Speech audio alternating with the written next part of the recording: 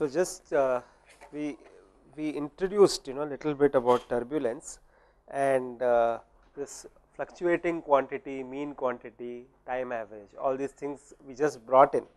Okay, but there is a complete derivation. So, what we will do is we will go through the derivation of the mass momentum conservation.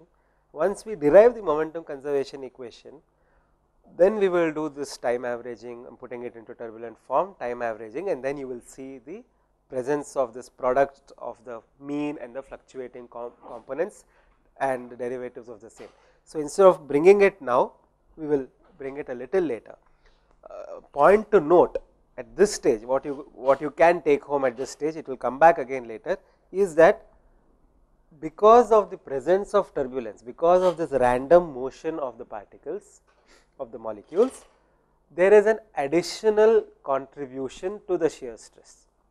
That additional contribution is, we call it again as the turbulent shear stress, okay, just because it is of a form which is given by rho u prime v prime bar average, okay, and we say that okay, this I do not know to put it under anything else, this is also increasing the shear stress in turbulence. So, this quantity we will call it by a name turbulent shear stress, and therefore, we will say du by dy times mu is shear stress definition. So, this also should have a similar definition. So, we will say du bar by dy will keep the velocity gradient, all the unknowns or all the randomness is put in this mu t. This mu t is referred to as mu t, mu is viscosity. This mu t is referred to as some kind of a turbulent viscosity. Physically, it is not, viscosity is not becoming turbulent or anything. It is this randomness which is manifesting itself in this mathematical thing which is given by mu t. In fact, you see here T total is equal to mu du bar by dy, which is the regular thing which we knew, laminar part or whatever you want to call it, plus the mu t du bar by dy. Because we like to put it in the same functional mathematical form, we have expressed this rho u prime v prime time average as a mu t du bar by dy. It is just a representation mathematically, okay. And then we say this mu is nothing but rho times nu, that is definition. So, this is the part associated with mu du by dy, and since again I want the same mathematical form, I will call this mu t as a rho times em, epsilon m, and all the aspects of turbulence is put in this magical black box called eddy diffusivity of momentum, okay. Who gives me this value? Nobody. So, I have not got any additional information to understand turbulence or to solve a turbulent problem by casting this term in this form. All I have done is to make myself feel comfortable. This looks familiar to me because it is in the nice form mu du by dy, where this mu is now some additional term is also there. Who gives me this additional term? No, nobody knows. For that, we have what we call as closure relationship. Closure relationships essentially, see, if I have a system of equation, two equation, two unknowns, system is closed. Two equation, three unknowns, is a problem, okay. So, when the number of unknowns become more than the number of equation, our equations are conservation of mass, momentum, three directions, and we will derive one scalar energy equation. 5 equation, I should have only 5 unknowns, u, v, w, p and t. Now, when I put this new turbulence aspect inside, I have additional unknowns in the form of turbulence, u prime, v prime, t prime, p prime, w prime. Okay, I have massaged it all and made it as epsilon m, some quantity, okay. Somebody has to give me this value, okay. So, if those of you who have used Fluent especially, you would have seen turbulence model k epsilon uh, all different kind of models which would have been, you click a button and it gets operational. So, somebody has come up with these different kind of models which give a mathematical form or a functional form for these unknown quantities, which is eddy diffusivity of momentum. Okay. So, this is nothing but mu t by rho, and later on when we derive the energy equation, we will also have minus k dt by dy represents the regular normal functional form for the heat flux. This minus kt dt by dy represents this turbulent contribution, and again I will recast this k as rho Cp times alpha, because alpha definition we will use, and I will say this Kt, turbulent thermal conductivity, which has no physical meaning. Okay, it is just a mathematically created term, just as heat transfer coefficient associated with radiation has no physical meaning. HR, we said HR is sigma epsilon T s square plus T surrounding square times T s plus T surrounding. It is a function of temperature.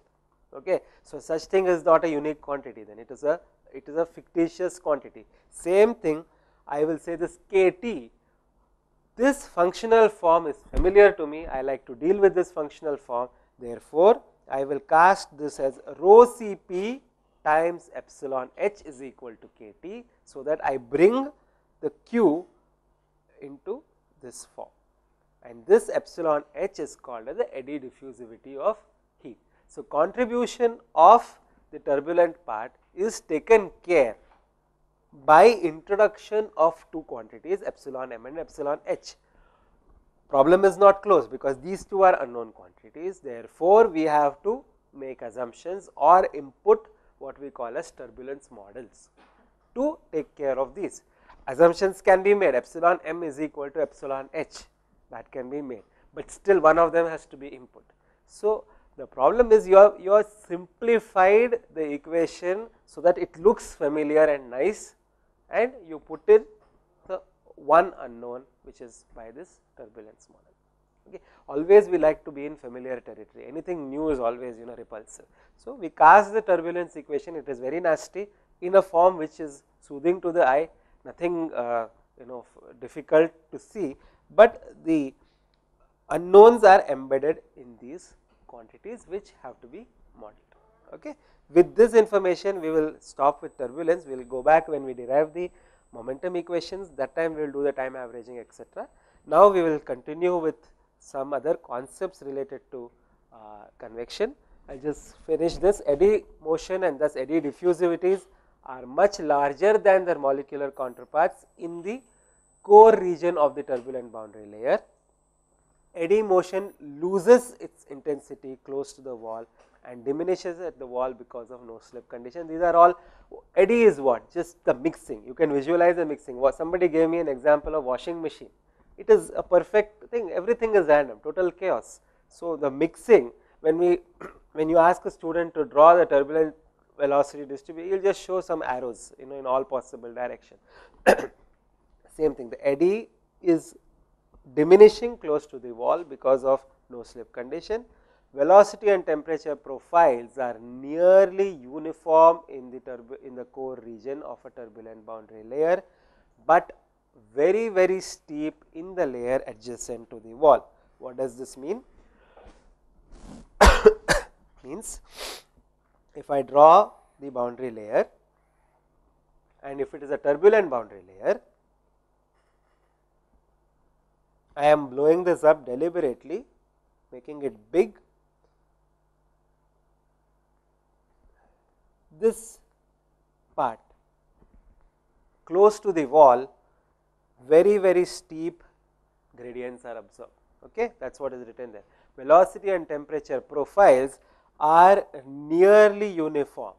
That means, in this part, between this part and this part, is almost constant velocity, almost. Okay. Nearly uniform in the core region, this we call as the core region of the boundary layer, and very steeply in the thin region adjacent to the wall, resulting in large velocity and temperature gradients at the wall. This will contribute to a larger du by dy at the wall. greater than du by dy for laminar. Okay.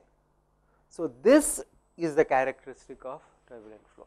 So, when I draw these velocity profiles, it should be without a doubt turbulent. It should be without a doubt laminar. I cannot have a laminar profile which has almost constant velocity in this part. I cannot, it is wrong. I have to draw laminar like this. I cannot draw laminar like this. It is not acceptable.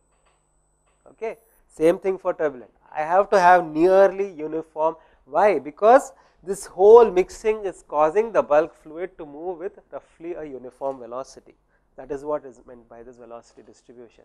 And you can relate this to temperature also. The fluid at all regions is roughly at the same temperature. Therefore, the temperature profile is almost uniform. Okay. Therefore, the velocity and temperature profiles are nearly uniform in the core region, but very steep in the thin layer adjacent to the wall, and the same point has come twice.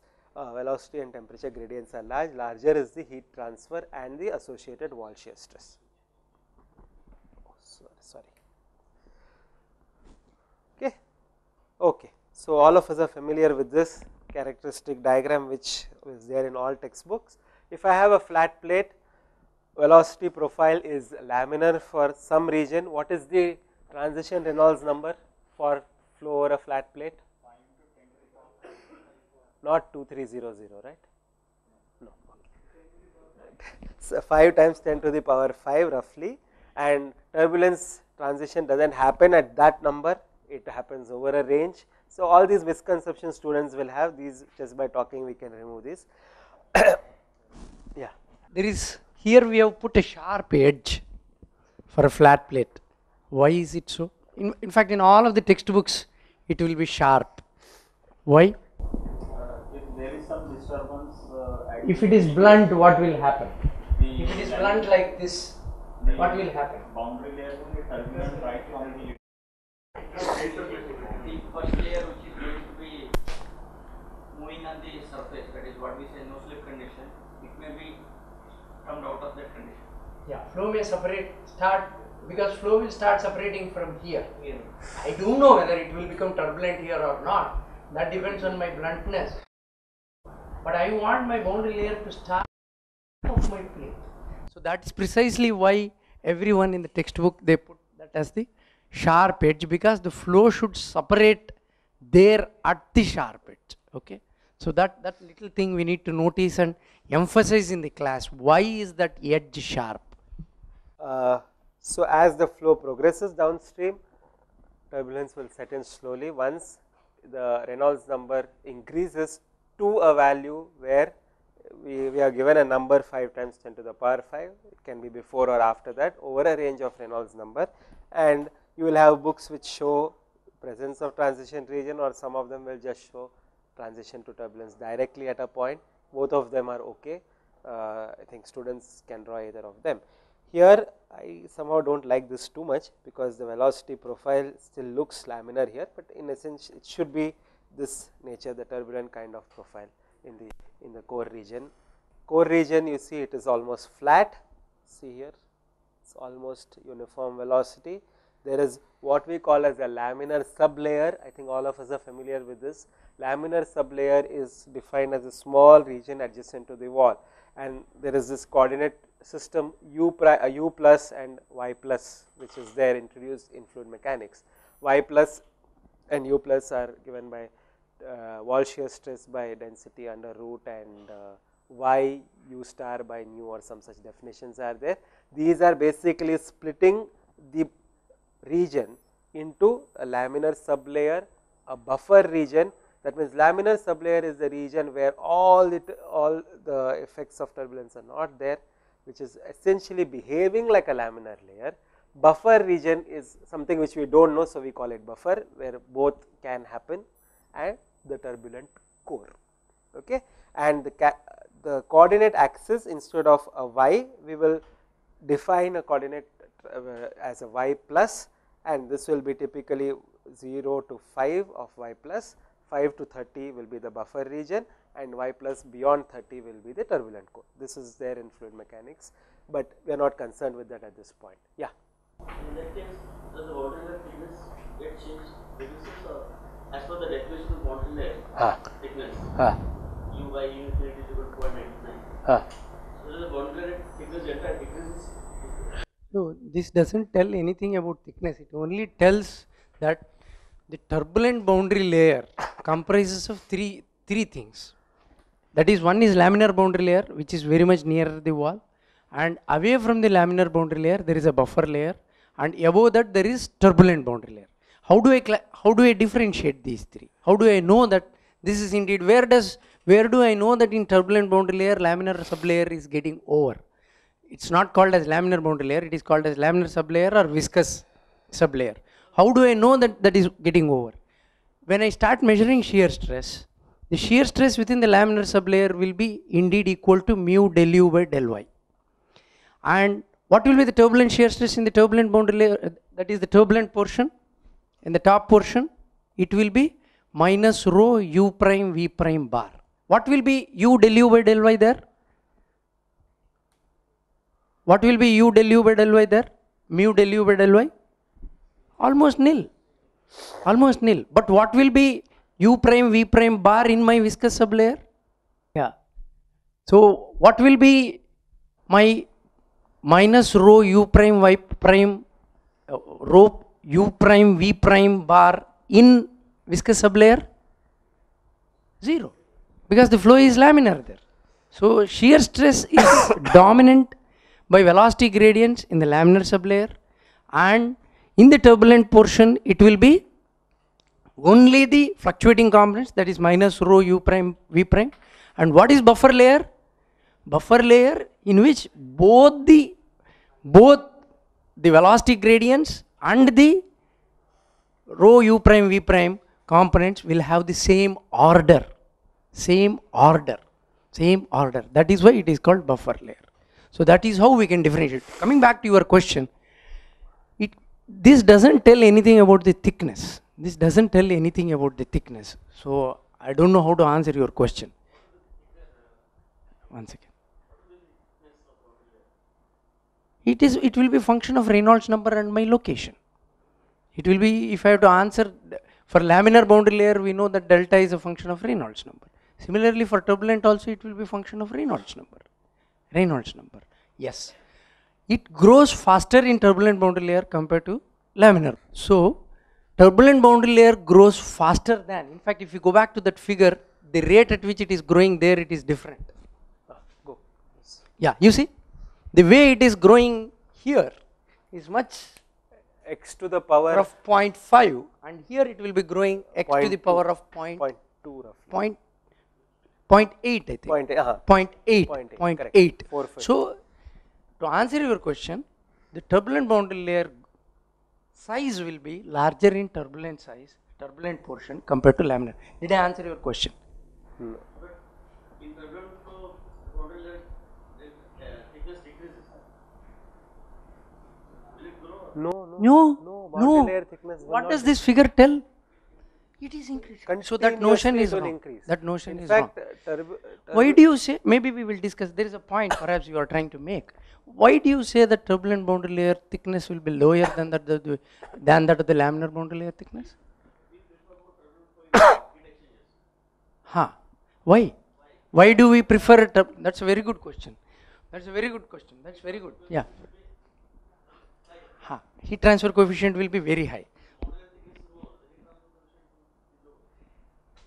No, it's not like that. See, we cannot directly attribute always to boundary layer thickness alone. So what is the character of my boundary layer thickness decides my heat transfer coefficient. If my boundary layer is turbulent, it doesn't say that it is thin. It only says that my shear stress is because of turbulent shear stress. Turbulent shear stress is way high compared to laminar shear stress. That is indeed going to increase my heat transfer coefficient, as professor has already showed us. In fact, just to add to what sir is saying, see, this is your laminar boundary layer, and let us say transition has occurred right away like this. We will see this a little later. If I plot the heat transfer coefficient, so it will be there already, it will go down here, and then transition to turbulent, it will increase and then start to decrease again. So, yes, turbulent layer inherently has a larger heat transfer coefficient. Okay. That is because of the additional component of heat removal capability which is there because of the turbulent aspect, because of this u prime, v prime, w prime product with temperature. So, basically what was it? K dt by dy at the wall represented the heat removal rate. Now, I am adding another term to it, right? That is rho Cp V prime T prime, just to make life easy. Kt, this was what? Rho Cp V prime T prime bar. So, these V prime and T prime is contributing for my higher heat transfer coefficient. Similarly, the way we define laminar boundary layer, buffer layer, turbulent layer, similarly we can define, this was for hydrodynamics. Similarly, we can define it for thermal boundary layer. How can I visualize? In thermal boundary layer, laminar thermal boundary layer will be K dt dy. K dt by dy. Turbulent thermal boundary layer, it will be rho Cp V prime T prime. And buffer layer will be both in comparable order of magnitude. That is all it means. To summarize, it is not the thickness which is going to tell me why heat transfer coefficient is high. It is going to tell the character of the boundary layer thickness only suggests whether my heat transfer coefficient is high or low. If that, in fact, you see as the thickness increases, in fact books will give this explanation, because boundary layer is offering a resistance to heat transfer, H decreases as we move downstream. This is probably what you have got confused with. I think that is the reason. Wrong interpretation is the reason. Yes, your heat transfer coefficient is decreasing with as I move downstream in the x direction. Okay, but that is not, thickness of the boundary layer is not the reason exactly for it. Okay, it is because of these aspects which are going to change downstream. Okay, so colloquially it is being put as the thickness of the boundary layer increases, the heat transfer coefficient decreases. So, it has got ingrained in our system that is the cause. Thickness change is not the cause for the decrease. Okay, okay, just because actually, because this nobody has asked us so far, because this probably there is a doubt which nobody asks even in our regular classes. So, we probably will bring this up to the student. Just to bring this into perspective, I think out of memory I have written these. This is the boundary layer, turbulent boundary layer, and it has been divided into 3 regions. This is called as the laminar sublayer. Again, it is a misnomer. Okay, viscous sublayer you can call it. Books will call it laminar sublayer. Essentially, where the viscous effects are the most dominant. Okay, that is why it is called as a viscous sublayer. Above that, above this region, we have what is called as so-called buffer layer and the turbulent core. Okay, I think it is, the picture is there. So, where does one region end and where does the other one begin? That has to be quantified mathematically. So, what has been done is go ahead, everything is there, encyclopedia. So, this is in case of a pipe, it is going to be the same elsewhere also. This region is called as the viscous sublayer.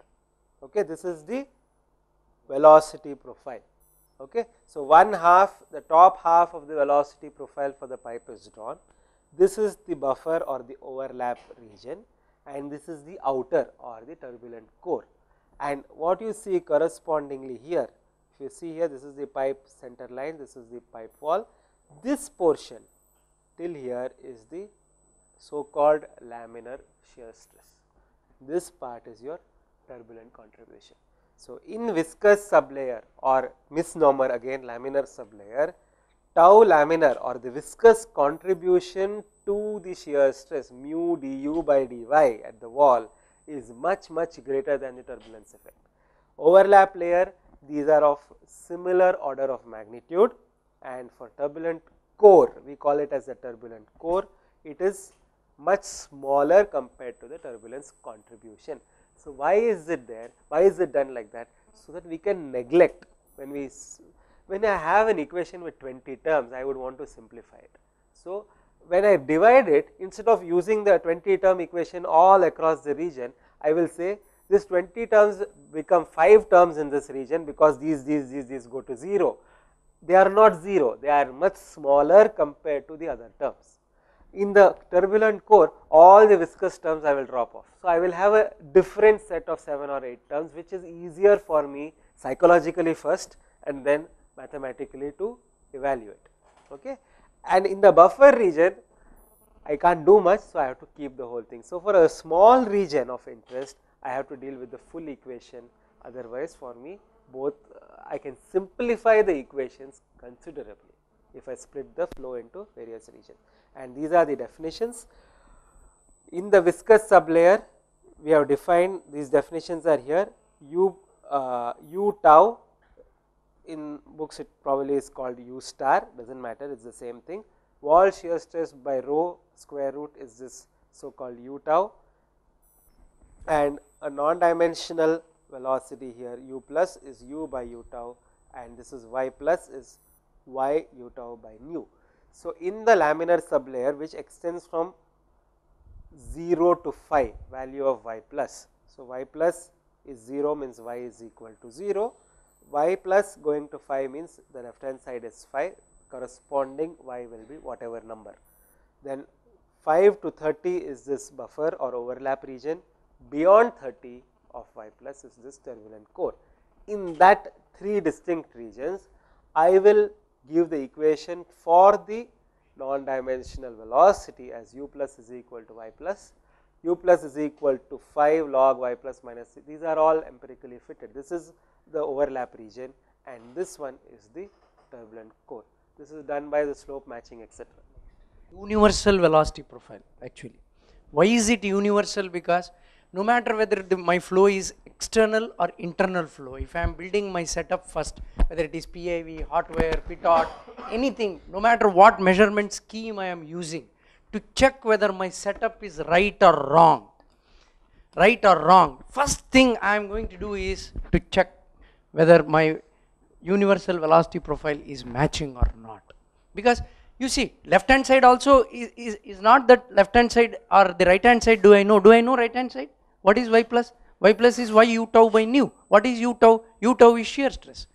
So within the laminar sublayer, shear stress has to come from del U by del Y, which perhaps I have measured. Okay. So again, in the turbulent boundary layer, what is Y plus? Y U tau by nu. Professor said that U tau is again tau wall is there, square root of tau wall by rho. Tau wall is what? Minus rho U prime V prime. I should have measured that. If I measure, people have measured that and they have found extensively, no matter what scheme or what measurement method I am using, whether it is a wind tunnel or a pipe flow, this works. You see, those are all values. Dotted circles are all measured values. This is coming from curve fit. Okay. So, but of course, this is having a theoretical background, but still we are not deriving that, we are just stating that, but this can be derived from theory. Only thing that Y plus 5, 5.5, all these constants are fudged a little bit here and there. So they are sort of semi-empirical relations. Okay. So this can be derived from fundamentals. Okay. So that is the reason why it is called as universal velocity distribution. Why is it universal? No matter whether it is internal or external, it works for us, because actually we didn't plan to teach all this, but now that you asked the question, so we came back to here. So I guess we have answered reasonably well what is various layers. Yeah, please go ahead. The turbulence correctly or not? Means see, when I am measuring, where is the question of prediction? All that, yes, if I understand your question, I have got the shear stresses measured by. How will I measure shear stress? I will get the velocity profile completely with time and space. Somebody is doing the work of numerical. Acha, fine. In fact, not only experimental, one would check even in numerical whether this velocity profile distribution works or not for turbulence models. So what will you do? To answer your question, let me answer your question if I am right. What will you do is, if it is numerical, then I have a whole lot of information. I have velocity profile, velocity as a function of time and velocity as a function of space. So what I should do now, take that data and fit that in this form. You got my point? So it should work for to decide what you are working in. Elaborate your question. No problem. Numerical, experimental are not different, honestly. Yeah.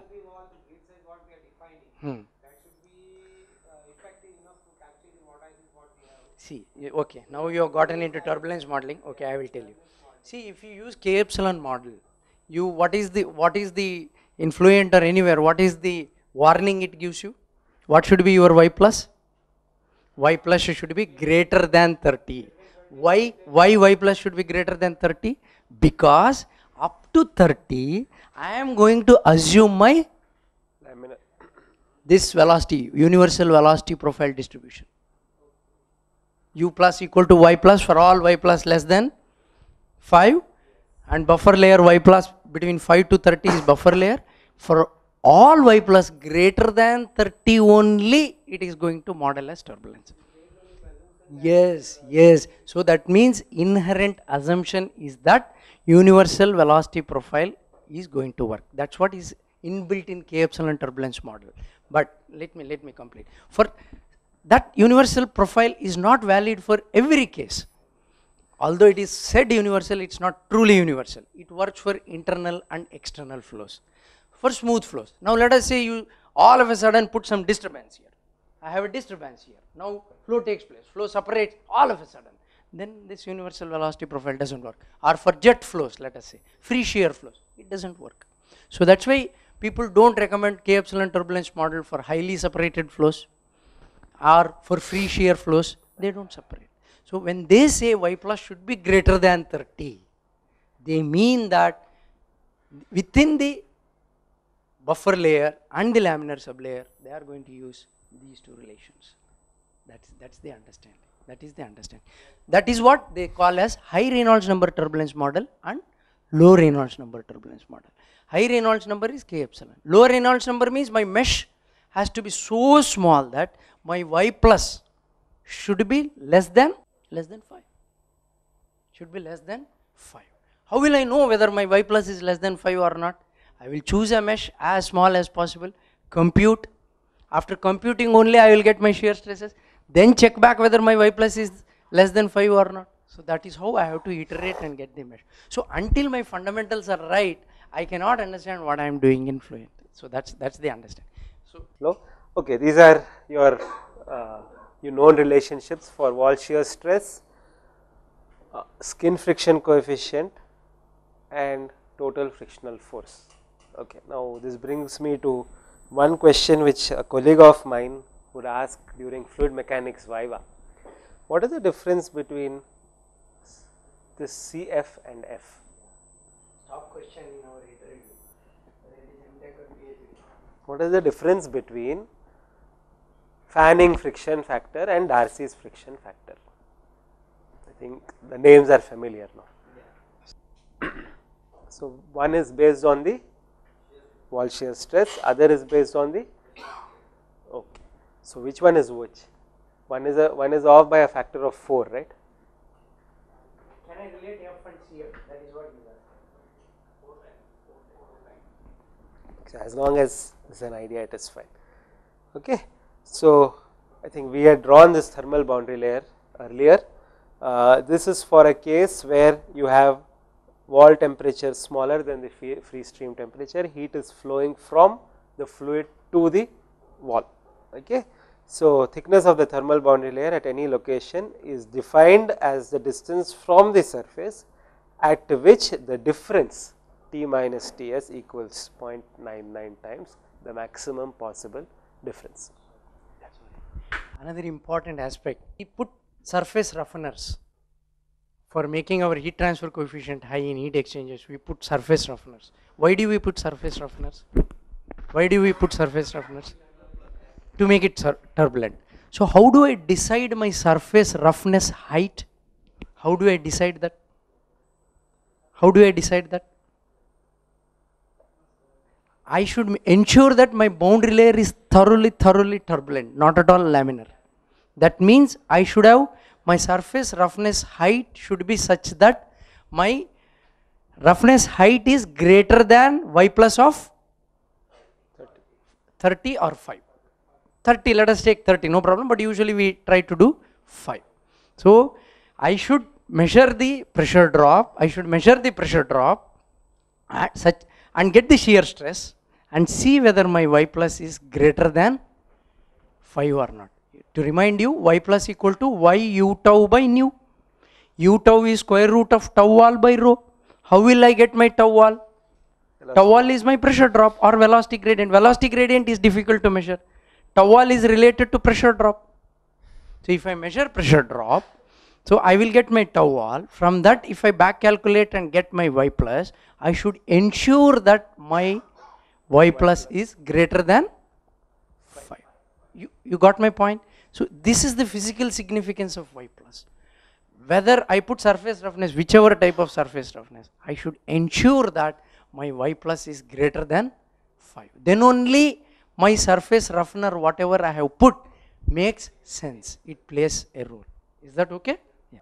See, this is a contention. See, point is, as long as it is buffer, there is a turbulence component already in it. So you see, putting a roughener doesn't come free. When I put a roughener, what will happen? My pressure drop will increase. Higher the pressure drop, higher the height, higher the pressure drop. So we always try to optimize. There are hundreds of papers on optimizing the height. But usually the thumb rule is that we don't try to increase the height greater than y plus of 5. Why? Because above 5, yes, it will improve, but already my boundary layer is going to be buffer. The shear stress is reasonably high. My heat transfer coefficients also are going to be reasonably high. So you try not to increase the height too much because your pumping power is going to go really high. Is that okay? Okay. So we said thermal boundary layer develops, boundary layer grows, temperature profile is there, all those things. These two, velocity and thermal boundary layer, are not mutually exclusive. They happen at the same time. When there is a flow and there is a temperature difference between the fluid and the solid, both this so called velocity boundary layer and the so called thermal boundary layer are going to be formed. Whether they form, whether they are growing at the same rate, which one grows faster, which one grows slower, are they of the same thickness at a given location, all these things are directly related to the type of the fluid which is in use. Okay. The shape of the temperature profile dictates the convective heat transfer coefficient, meaning again we are coming back to gradient of temperature at the wall. Okay. So temperature profile dictates the dt by dy, which dictates the heat transfer coefficient. Okay. So for flow over heated surface, both thermal and hydrodynamic boundary layers will develop simultaneously. Noting that, I am just reading it because it is a very well worded statement. Noting that the fluid velocity will have a strong influence on the temperature profile, the development of the velocity boundary layer relative to the thermal boundary layer will have a strong influence on the heat transfer coefficient or convective heat transfer. Why? Again, if the velocity boundary layer is different than what it is, the corresponding du by dy's will be different.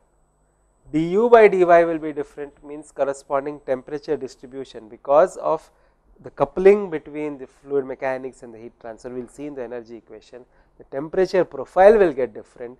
Because the temperature profile gets different, the gradient of temperature at the wall will get different, therefore your H will get different.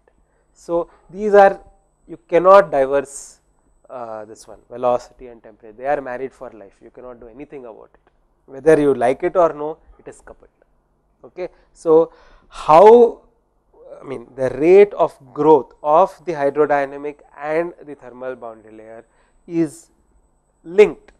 Okay. And this linkage is very important in deciding the heat transfer coefficient. And what is this property of the fluid which decides which one grows faster or which one grows slower? We call it as Prandtl number. Okay. Prandtl number, again there is no definition, it's the relative thickness of the velocity and the thermal boundary layer is described by the dimensionless parameter called as the Prandtl number. It is defined as molecular diffusivity of momentum to molecular diffusivity of heat. Okay. And we will say that it is nothing but nu over alpha, nu because it is related to the viscous effect momentum transfer, alpha because it is related to the heat transfer, and we will call this by definition of alpha, and this will be rho related to rho and mu, this will be related to rho Cp by k, you will get mu Cp by k as the Prandtl number. Now, what is the typical value of Prandtl number? Prandtl number can be a very small number, typically for liquid metals extremely small, for oils very large, glycerin etc. it is much larger. What is it going to play a role in? I am not coming to this slide, I will just have to draw something. So, Prandtl number, we have written this definition, molecular diffusivity of momentum to molecular diffusivity of heat. What do you understand by this? How do you explain this to a student? No, that is you are telling me what is going to be there in the next slide. This is what it is. No, nothing to laugh. This is correct because it is one of the most difficult concepts to explain to a student. In case of liquid metal. Okay. Okay. So, if I have a flat plate and let me take this location x1. At this location, how far from, see the effect of viscosity is felt, why? Because of the presence of the solid surface. Otherwise, it is a property of the fluid, it is there with the fluid, it is taking it, there is nothing happening.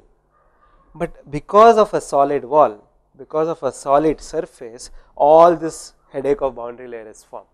So, the presence of this solid surface has an effect on the velocity distribution, which means momentum is getting transferred from one fluid layer to the other. Okay. So, when there was no solid surface, there was no issue because velocity is uniform. Now, because of the gradient in velocity, because of this change in the velocity from one fluid layer to the other, what is happening is that there is a transfer of momentum. I have a larger momentum, I give it to you, so that ultimately we are in equilibrium. So, this transfer of momentum takes place from the solid surface to the free stream. Okay. Now, this is for velocity. Again, if I had T infinity alone, nothing would be a problem. Because I have T surface different from T infinity, whether larger or smaller, we do not care, there is some transfer of heat, some diffusion. What is diffusion? Diffusion is just propagation, correct? So, how much or how far over a given amount of time momentum is propagated versus how far in the same amount of time heat is propagated. Okay. So, that I introduce this time because that is the constraint we are imposing. Okay. So, if the momentum has gone only to so much distance and heat has gone to so much distance, that means that particular fluid is able to diffuse heat at a faster rate. Okay. So, now when we say molecular diffusivity of momentum to molecular diffusivity of heat is directly related to the boundary layer thicknesses. Why? Because this viscous effects are felt where? In the boundary layer region only. Beyond that, I do not care about the viscous effect. I do care, but they are comparatively smaller than the other effects. In the boundary layer, these viscous effects are very, very strong. Therefore, what this means is, for momentum, this particular fluid is able to propagate to a smaller distance. So, this would represent my hydrodynamic boundary layer, okay, and larger the distance, this would represent the corresponding thermal boundary layer. And then what I say, now forget these definitions, I will say which property of the fluid takes care of this heat transfer? Alpha. Okay. Alpha is very, very large, therefore, it is able to transfer heat very rapidly compared to mu. Therefore, the 2 slides later what we have is PR to the power n is of the same order as delta over delta T. Okay. So, Prandtl number of the order 1 would mean these two boundary layers are of similar thickness, order of magnitude same. Okay. Then Prandtl number much smaller than 1, meaning delta T is much larger than delta, and Prandtl number much smaller than 1, delta T is larger than delta. Liquid metal, what he brought out, carries away heat very, very fast in liquid metal cooled reactor. Why? Because of this property alpha. So, what is happening in that? Momentum diffuses to a smaller extent, heat diffuses much rapidly, and if you go back to this table, I am shifting back and forth, sorry, liquid metal Prandtl number is very, very small, nu over alpha is very, very small, or alpha is relatively very, very large. On the other hand, if you take a viscous fluid oil, for example, Prandtl number is of the order 50 to God knows 1 lakh or something, nu is much larger compared to alpha. So, your hydrodynamic boundary layer is very, very thick compared to the thermal boundary layer. Okay.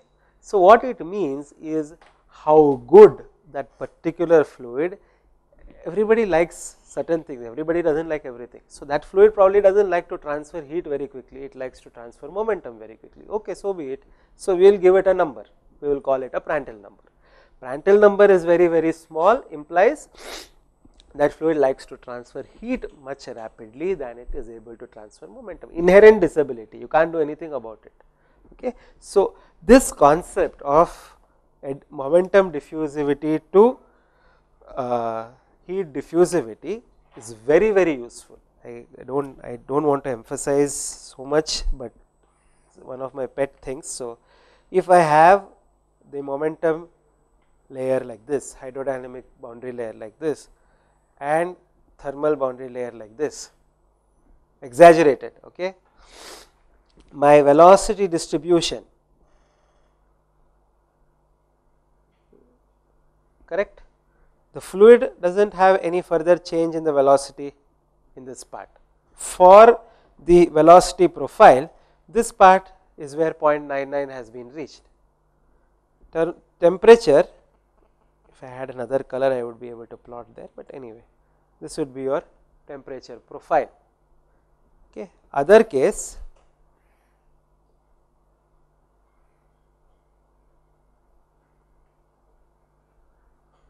temperature profile,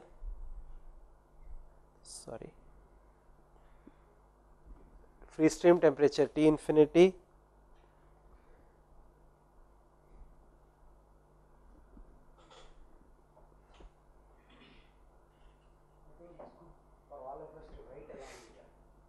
okay. So, this is the velocity profile u of y, this is u of y, this is t of y, t of y. So, this is t surface, this is y, this is x, this is y. Okay. This is my velocity distribution, this is my temperature distribution, almost constant at a value t infinity beyond the thermal boundary layer. This is for Prandtl number